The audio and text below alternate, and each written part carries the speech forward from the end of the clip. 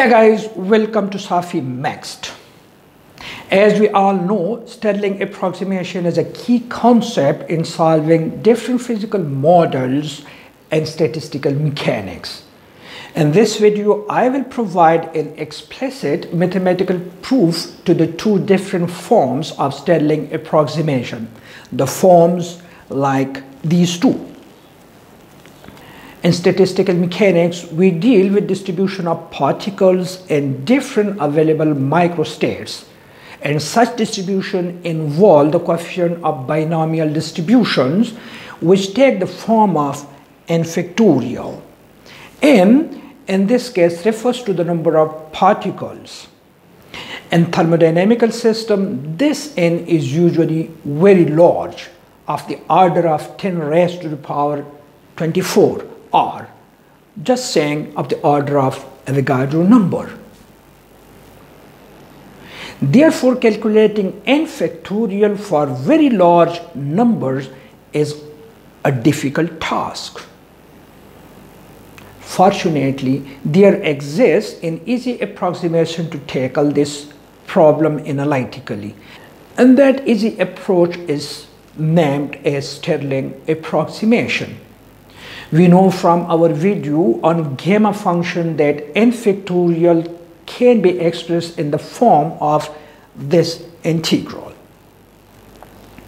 where from thermodynamical point of view, the x could be any thermodynamical variable. Okay, let us first look at the behavior of the two terms in the integrand. The first term, that is x raised to the power n, is a steeply increasing function of n. We can observe the behavior of this term by plotting it against n as shown in this figure. Whereas the exponent term, that is exponent minus x, is a decreasing function of x. Due to this twofold behavior of the integrand, for a given n, the integrand becomes maximum for certain value of x, which we call as x equal x naught. To see this behavior, let us plot it against x for n equals 100.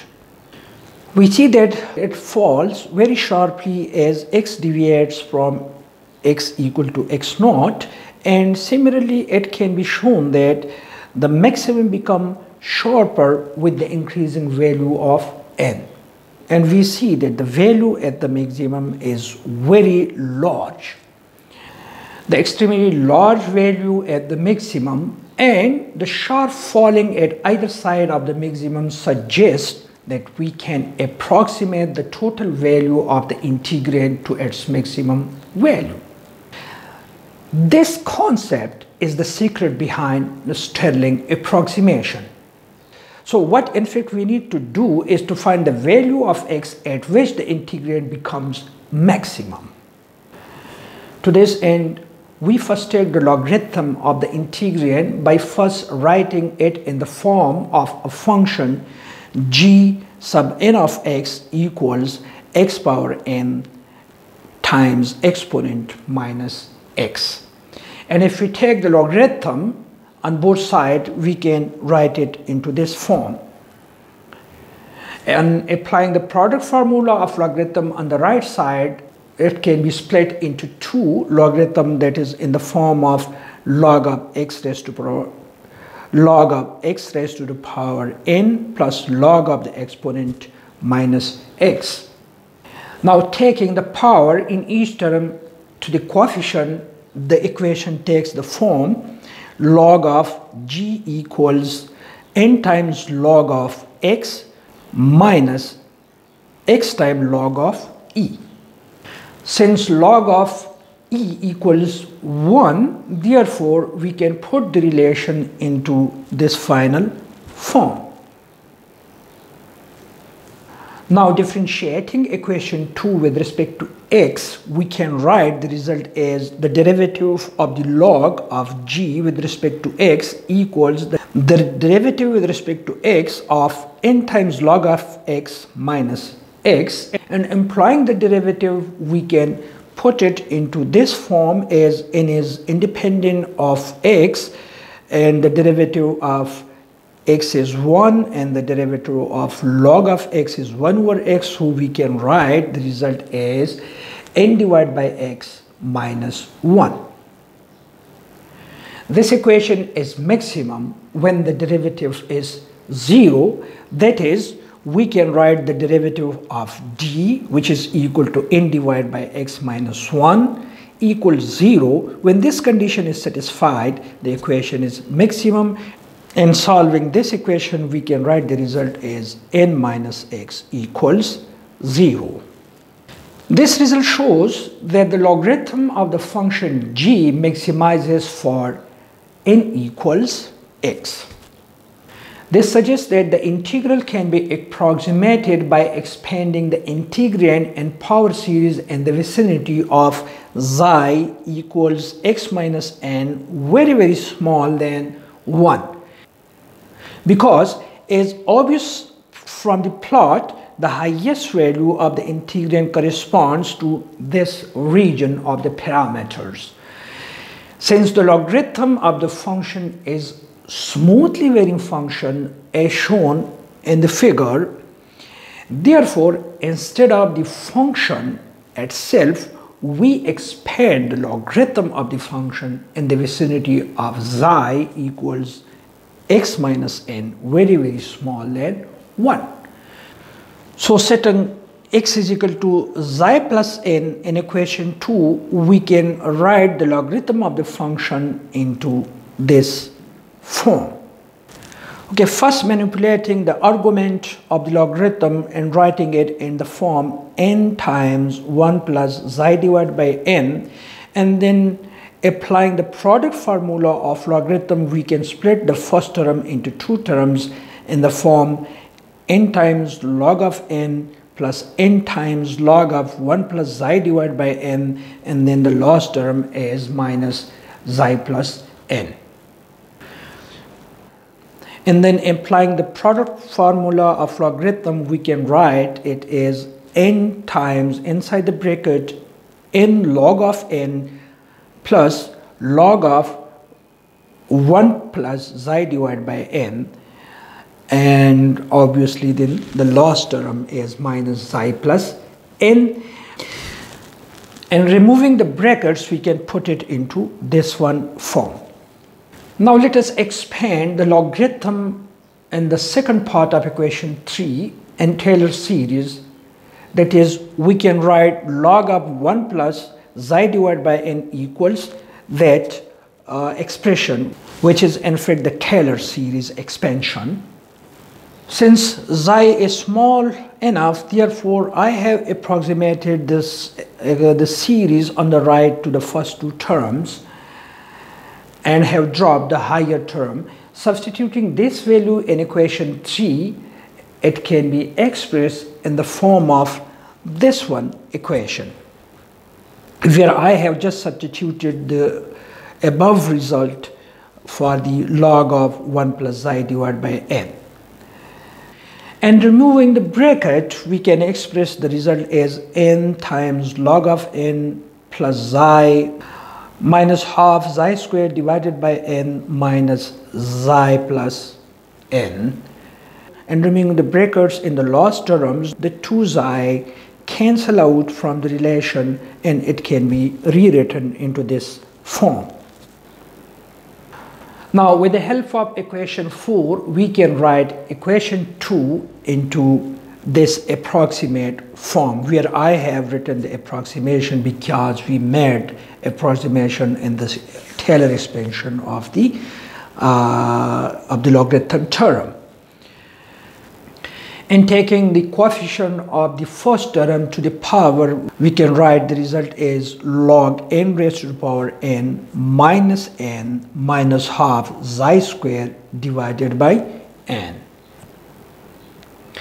Now exponentiating this whole equation, we can write gn of x equal exponent of log of n raised to the power n minus half xi squared n.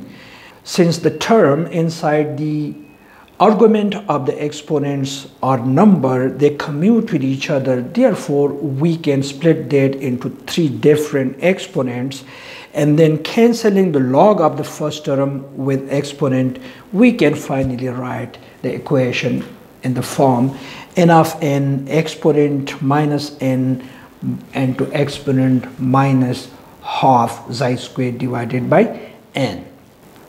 Now look at the form of the exponents. Both are decreasing with increasing value of n. However, one exponent is sharply decreasing and the other exponent becomes slower and slower with increasing value of n. On the other hand, the second exponent is 1 when xi equal to 0, and therefore g n x for a given value of n is maximum. And we see that the second integral becomes fixed and the whole integrand becomes minimum for xi equals square root n.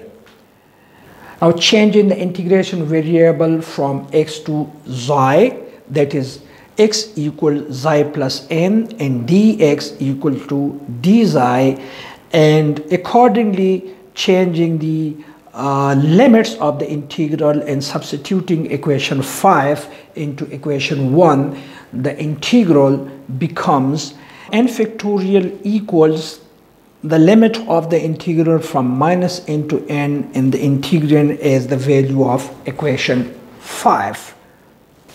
Since n power n and exponent minus n both are independent of the parameter xi, therefore we can take both these terms to the left of the integral and can express the equation into this one form.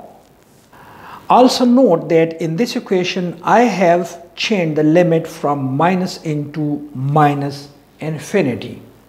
This change is in fact permissible based on the argument that xi is very small. Now this integral is in fact Gaussian integral whose solution is given by square root 2 pi n. Setting this value of the integral in equation 6, the result can be put into n factorial equals n raised to the power n exponent of minus n times square root 2 pi n. Now taking logarithm of equation 7 and then applying the product formula of logarithm, we can write equation 7 log of n raised to the power n times exponent minus n times square root 2 pi n. And applying the product formula of logarithm, this result can be written into three different parts, like log of n raised to the power n, log of plus log of exponent minus n, and plus log of the square root of 2 pi n. This can further be simplified by taking the exponents of the first two terms to coefficient and implying log of e equals 1, and the final result can be put into this form. Equation 8 is called Stirling's three-term approximation. For n very large, the final term in this equation can be ignored and the final form can be written into log of n factorial equals n times log of n minus n. Equation 9 is called Stirling approximation. Now let us evaluate the numerical value of these approximation and compare them with actual result. You see that the actual result is correctly approximated by the approximation. This little difference further decreases with increasing value of n.